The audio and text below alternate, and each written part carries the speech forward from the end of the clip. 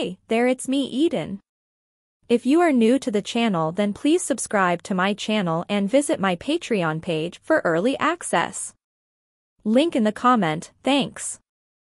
Do you like it? Anita asked me, giggling. Like it? I mumbled, still in shock. I don't know about that. But you have to admit it looks good. Anita said. I glanced from my reflection to hers in the mirror. She still looked eager and happy with my state. Well, I mumbled again, struggling for words. I suppose it's not too bad. But I didn't think I'd look so, I hesitated. Realistic, suggested Nikki, giggling from behind me. We told you that you looked like a girl, Anita added smugly. Well, anyone would look like a girl with this much makeup on, I said, struggling for some sort of solace. I don't know about that, said Nikki. You look more like a girl than I do sometimes. Me too, added Anita, and they both laughed. I turned my head slightly to the side. I could see that I was blushing profusely at their teasing. To my embarrassment, my bunches bobbed as I moved, and I felt the weight and clammy heat of the wig all the more. Well, I think you're very brave doing this for us, announced Anita, and with that planted a delicate kiss on my cheek. I blushed even more. Mind his foundation, warned Nikki. Well, he deserves a bit of praise, Anita said, by way of justification. I was in shock. Anita had kissed me for the first time, because I looked so good as a girl. Where was this heading? Well, if you've finished admiring yourself, Nikki said, with a slight sneer in her voice, let's get on with the clothes. We've got a lot to get through, you know.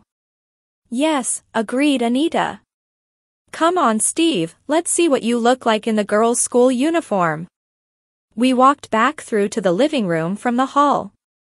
Well, before we start, said Nikki, I think we'd best check on the uniform rules. Good idea, agreed Anita. We don't want them taking points off because we've inadvertently broken some rule or other. Nikki sat down on one of the armchairs, and Anita and I sat on the settee as before. Nikki retrieved the papers she had been reading earlier and began sorting them through. Here we are, she said, holding 3 or 4 sheets, and putting the rest down on the coffee table. That's a lot, I observed. We're bound to break something if they're that complicated. It's not that bad, Nikki said. A lot of these rules are about game stuff and things like that. We don't need to bother about those. No, agreed Anita, unless you want to wear the school tennis skirt or something. Both girls giggled at the thought of this. No thanks, I said, bluntly. I didn't want to wear any skirt, but the thought of the short white pleated tennis affair that the girls wore made me shudder even more. Okay, well, let's see what we've got, said Nikki, in a businesslike manner. Right, girls.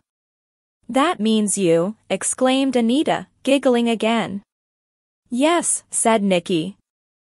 Girls should wear either a plain gray or black skirt, or the summer dress, or plain black trousers. Well, we know from the contest's rules that you can't wear trousers. Anita observed gleefully. No, so it's either a skirt or the summer dress. I don't fancy the summer dress much, I volunteered, shuddering again.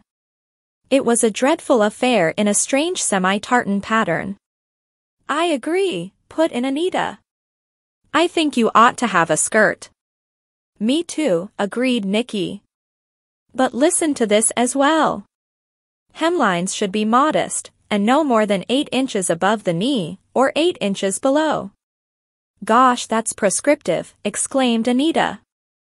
I'm not sure if any of mine will be quite like that. Most of mine are short. Well, the only thing for it is to measure it once it's on. If you pick one of your longer ones, Anita, we might just get away with it.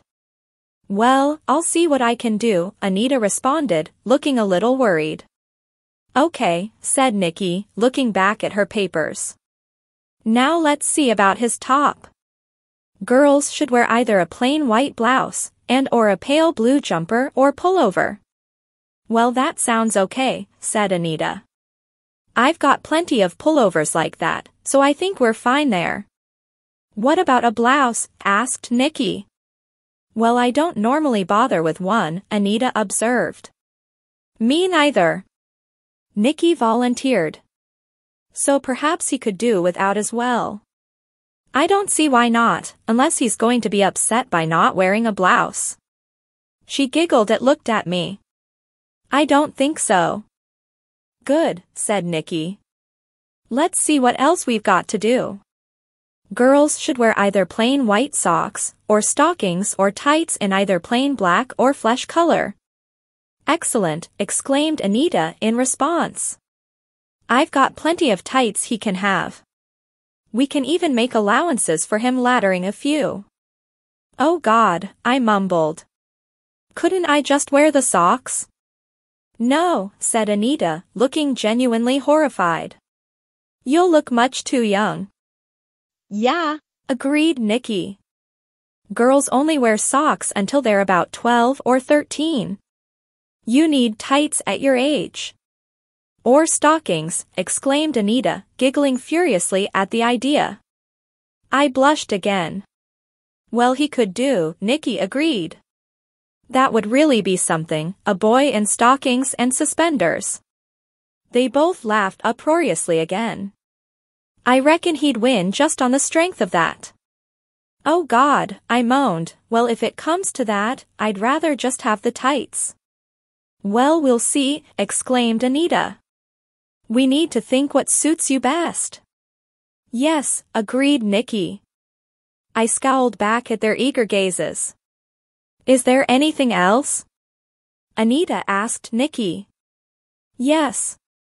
Footwear, girls should wear shoes or boots in either plain black, brown or dark blue. Well, we've got plenty of school shoes that might do. Or even a nice pair of boots. Anita volunteered. Footwear should have a modest heel of no more than 2 inches. Nikki continued. Oh, said Anita, looking a little concerned. Well, I might have some that would fit that. Me too, added Nikki. But we ought to find out what size he is. Yes, agreed Anita. What size are you, Steve? 6, I responded. Tut, I'm only a 4, said Anita with genuine disappointment. But I'm a 6.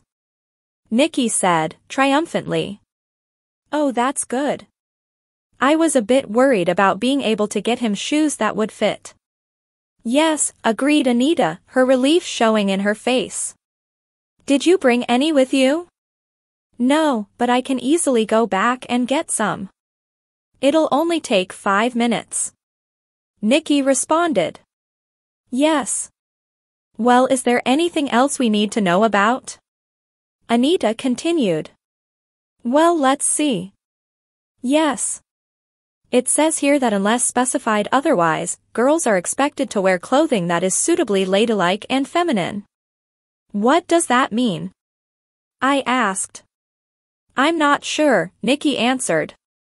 I suppose it's to stop you, I don't know, wearing boys' shoes or something. Could be, Anita agreed. Is there anything else? There's a bit about makeup and jewelry, but we know that that's been suspended, don't we?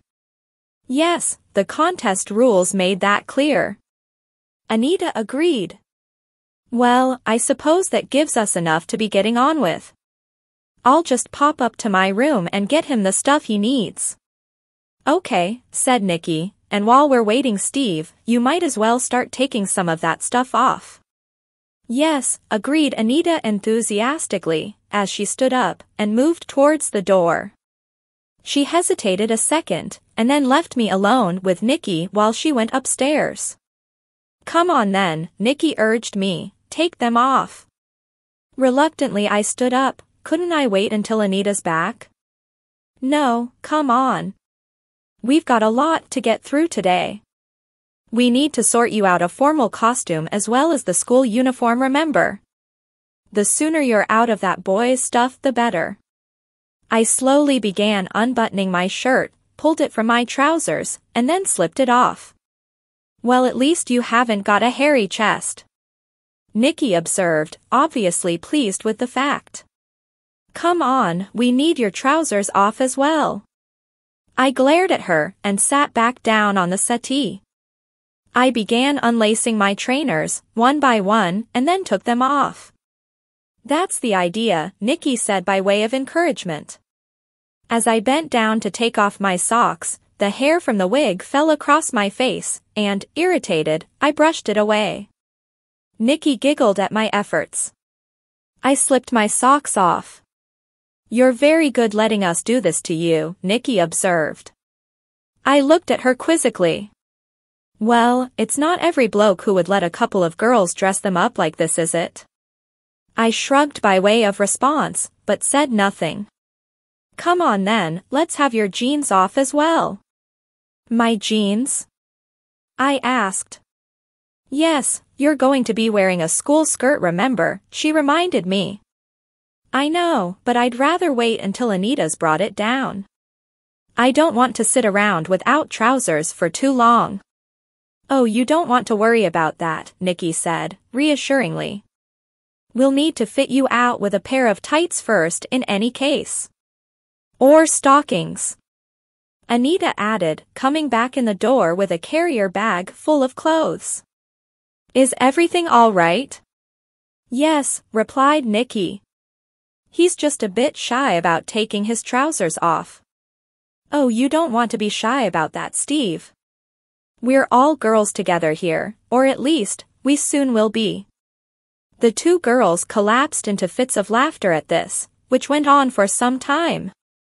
Come on, Steve, Anita managed to say at last.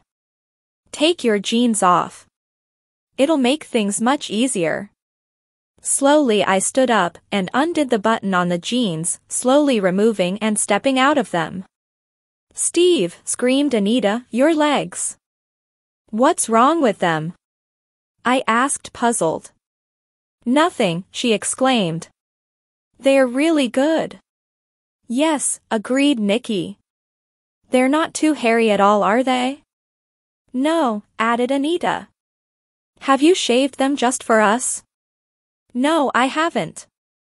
I replied indignantly, I'm just not all that hairy. You can say that again, Anita went on. My legs are hairier than that. Well, when I forget to shave them anyway. And they're a wonderful shape as well, Nikki added, walking around me to get a better view. Not too fat or too thin. No, agreed Anita, and you've got nice ankles as well. Quite delicate, she added with a giggle. Are you sure you haven't shaved them? Of course I'm sure, I replied with venom. Well, you've really got a nice pair of legs then, she concluded. Perfect for wearing a skirt. Yes, agreed Nikki. If I had legs like that, you wouldn't catch me in trousers. Ever. Me neither, agreed Anita enthusiastically. Those legs are made for a skirt. It's a crime to keep them under wraps all the time. Yeah, agreed Nikki, warming to the theme. It's like those people who have a famous painting and keep it locked up in the loft where no one can see it. That's right, Anita said, still circling me to view my newly exposed legs. You really ought to wear skirts more often with legs like that, Steve. You owe it to the world. Yes, added Nikki. It's a gift, having beautiful legs. You shouldn't waste it. I was blushing furiously at this onslaught. The two girls were grinning broadly at me, and obviously waiting for some response. I'm not wearing a skirt. I hissed, breathlessly, at least, not except for this contest thing. Well, that's a shame, Anita responded. Yeah, agreed Nikki. More than a shame, it's a crime. I agree, said Anita. Still, maybe when you've seen how good you look in one, you might change your mind. I doubt that, I mumbled in response. I'm a bit worried about those, Nikki said, pointing at my underpants. My pants, I replied. Why? Well, for a couple of reasons, she began. First of all, I think they're going to show through your skirt. You know, you'll have visible panty line. Oh yes, agreed Anita, I think you will. And they're a bit baggy as well, Nikki continued. You're not enormous, but I think that your thing is going to make a bit of a bulge at the front. Oh yes, it probably will, said Anita, looking at me very intimately. Oh God, yes. In a tight skirt it'll look stupid. Well, I'll wear a loose skirt instead, I suggested. No, I've only got tight ones, Anita countered. And another thing, although you're not going to like this, Steve, Nikki added. What won't I like? I responded. Well, I'm not sure they'll fall into the definition of something suitably ladylike and feminine like it says in the uniform rules. Oh God, of course they won't, said Anita with horror in her voice. They'll knock points off if he wears those. That's what I was worried about, agreed Nikki. Well, there's not much I can do about it, I said. They're the only pair I've brought with me, and the ones I've got at home are much the same. I certainly haven't got anything suitably ladylike or feminine. No, but I have, said Anita, quietly. I beg your pardon? I asked. I said I have. I've got plenty of suitably ladylike and feminine pants. My mind whirred for a moment. Was I hearing this right? Was Anita really suggesting that I should wear a pair of her knickers? Well, that would probably be better, Nikki went on. That way we could be sure he wasn't going to be penalized.